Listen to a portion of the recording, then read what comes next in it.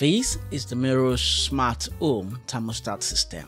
Let's go ahead and unbox and see what comes in the packaging. And I'll also be showing you around setting this up on my mobile phone and sharing my opinions all about it in this video.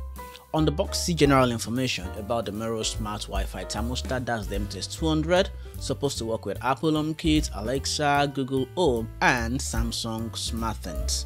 Opening it up is straightforward if I can get the nylon lift panel thing to open properly. So we're gonna try do that right now. I finally get it open, and then in the box we are greeted with the following items. We have the wire labels, which is really nice to have because you got wires coming out of your mains, and then you have the user manual, which shows instruction on how to wire this up and terminate the connections when you're setting it up. And then you have some warranty guide and information, which I think you should keep handy, and then some other information sheet kind of in many languages. I'm gonna put that aside also just for now. And then the thermostat itself, which contains some slots where you put in the wires, and it's really well labeled, I think, in my opinion, and it really feels sturdy also. And that is the little fill nylon you lift when you're ready to really unveil. And then we've got the termination wire, some screws which you use to hook it up to the wall when you're setting this up. And then we have the thermometer thing that sort of tries to measure the temperature in the wall or in the air or wherever you put it in. I will not be installing this with my setup because I have another temperature sensor in my home I'll be using. So this is an optional feature that you can install with the thermostat if you wish to or not. And that's about all in the box. Now we're gonna go set this up and we will be right. The first thing you do is you go turn off the circuit breaker, which applies to where you will be working on the thermostat so you don't get some electric love. And with that done, and after wiring and setting things up, I have it hooked up to the wall. The next thing I need to do is just take the thermostat itself and just hook it in just like that. And then once I'm satisfied that is good, I will go turn on the heating system again from the circuit breaker, and it's on, and the boiler is actually kicked off, and the thermostat is ready to pair with my smartphone, Android or iOS, as the case may be. I'll be using my Samsung for this demo where I'm setting this up on my device. I can modify the temperature controls, but first let me actually unveil now. It looked really nice.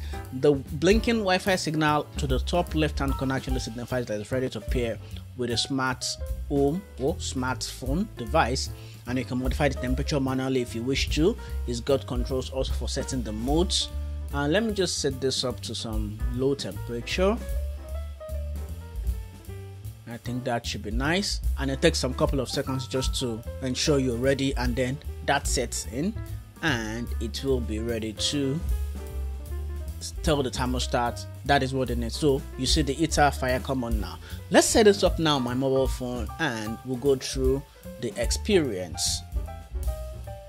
I'll open up the Meross app on my phone. I have a couple of devices set up there already, so we ignore that just for now. We'll click the plus button at the top right hand corner of the Meross application.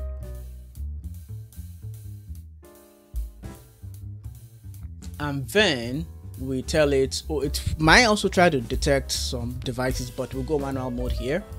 We click thermostat and we'll select the MTS200 for boiler and water system, and then we click on next, get started. We will skip the wiring step since we already have this hooked up to the home wiring, and then we confirm that the Wi-Fi is blinking. Yes, it is, and it should instantly detect that there is a device ready to connect, and that will prompt it to actually connect to the device Wi-Fi, as you can see here on my screen. I click on connect and it connects to the Meross Wi-Fi just temporarily so it can finish the setup process, get the Wi-Fi name and password, and hook that up in the system. That takes a couple of moments also, depending on your Wi-Fi speed. You can select the location where you want this in your home. I think I'll just put it as a living room for now until I finally decide to rename it in the future. I put in my Wi-Fi name and my Wi-Fi password, and then it starts hooking it up to the home Wi-Fi system itself now, and then disconnect its own Wi-Fi, and my phone is back on the Wi-Fi. It finishes all the setup process, add itself up onto the network as a device, and then it will be pretty much ready to go. Now, any system I have connected to this, either Google Home or Amazon Alexa, would actually detect that I've added a new smart thermostat device, and an Alexa prompt should actually pop up pretty soon now when the device is added, and then it's pretty much done. You see Alexa pop up, and then you can see the thermostat setting. It gives us a little bit of guide the first time you launch the thermostat, and you can see the labels on things you might want to do.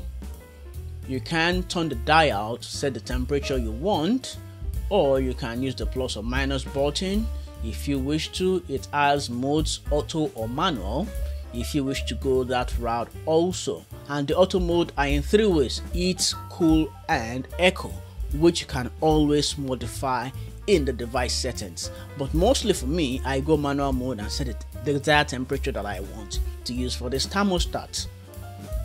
And it's pretty nice and easy. Now note that when you set the temperature, it takes a little bit of time before the desired temperature you want actually kicks in the system. So you might just have to wait around just a little while for the heating system to get on. And also, depending on the temperature you set your boiler to, it might take a much longer time to get to your desired temperature, but cooling down also goes the same way.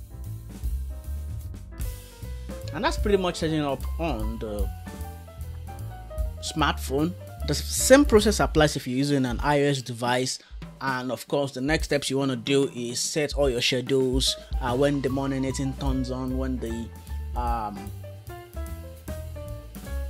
it goes off, and all those kind of things that makes it really automated and very nice for you to actually have around your home. And that's pretty much all you gotta think about when using a smart thermostat system in your own home. And pretty much that's all I'll be sharing with you on the Meross Smart Thermostat. If you enjoyed it, please remember to give it a thumbs up and also subscribe to my channel so you do not miss any further videos coming from me in the future. Until I come your way again with another video on my YouTube channel, I say stay safe and goodbye.